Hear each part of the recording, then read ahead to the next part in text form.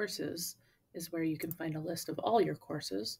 So right here I have my favorite courses. I also have some unpublished courses, but if I click on all courses, this now gives me a list of every single course I am attached to. So that's kind of a lot of courses. So the secret to this is these little stars on the side. If you star a course, it will show up on your dashboard.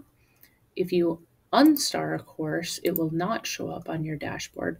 So it's a really nice way to go from lots and lots of courses to be able to unstar some of those and have a much easier dashboard to hang out with. You can see that I went from, who knows, almost 100 courses, 45 some courses, to having about 12 to 15 courses. So much easier to navigate that way.